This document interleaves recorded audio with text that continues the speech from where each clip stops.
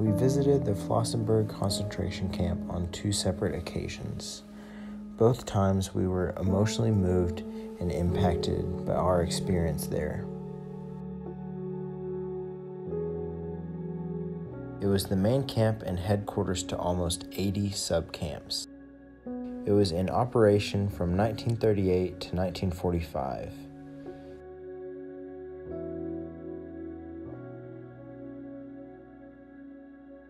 It was strategically located near a granite quarry where the prisoners were forced to work to produce granite for the Nazi architecture.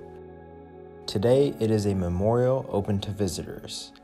The headquarters building is still standing and was where the day-to-day operations and torture of the prisoners was planned. Part of the detention building still stands and consisted of 40 individual cells that housed prominent inmates and served as the place for punishment and torture. Over 1,000 prisoners were killed in the courtyard here, including Dietrich Bonhoeffer and Hans Oster. The concrete rows show the foundations of the prisoners' barracks. They were built to house 250 people, but often held up to 1,000 prisoners. Next to the guard tower is the ramp that leads to the crematorium. The ramp was placed in 1944 when the number of the deaths increased tremendously. The crematorium lies over the Valley of Death, where the SS carried out executions and ordered the burning of bodies. The ashes of nearly 15,000 people lie scattered or buried here.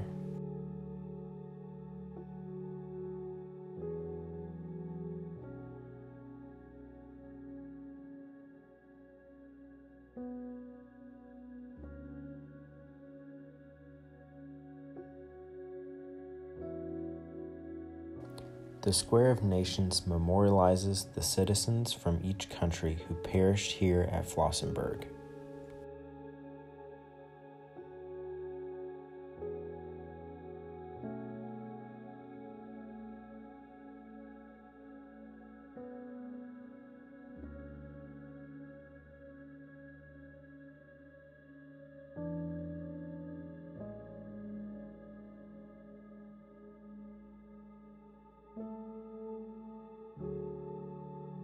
The memorial chapel was built 2 years after the liberation of the concentration camp. It is built from the stones of the deconstructed watchtowers.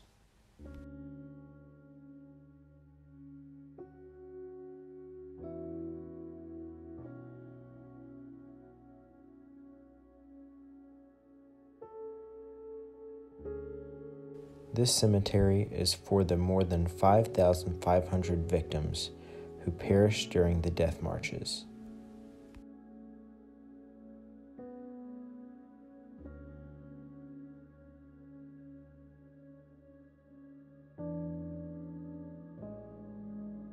This museum building was once the camp laundry and camp showers.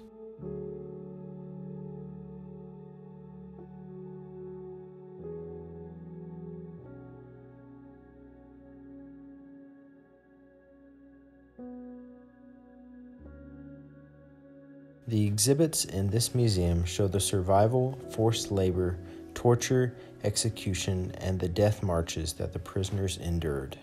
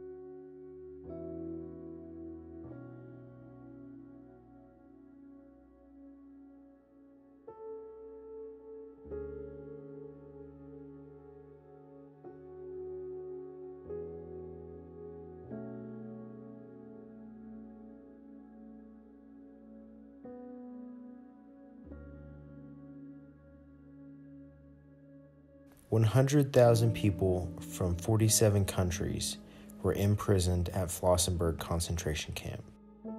Many people were interned for their ancestry, political beliefs, religious beliefs, or for engaging in the resistance.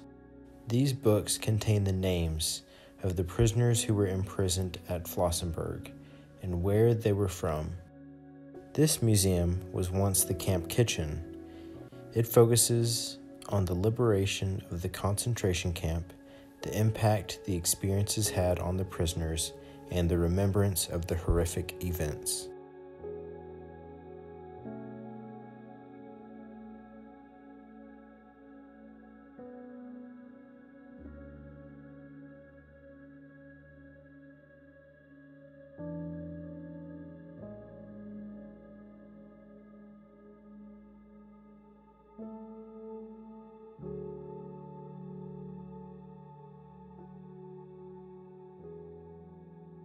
This video is moving and may be uncomfortable to watch, but it is a part of history.